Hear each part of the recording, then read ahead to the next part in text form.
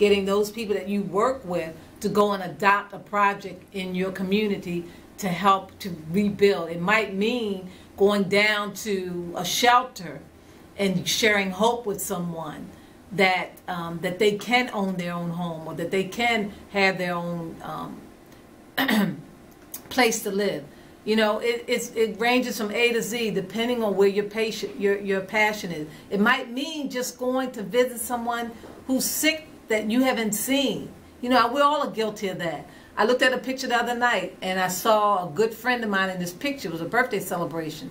He was my age. He had medical insurance.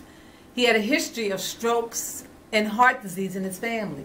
But he had good medical care.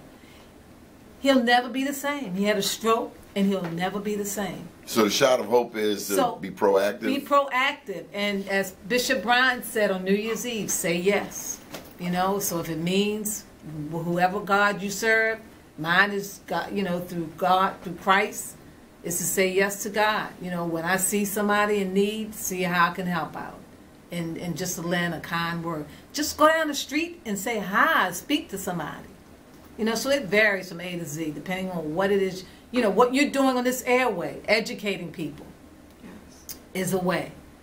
You know, so that's kind of where I would focus on 2014. Okay. How can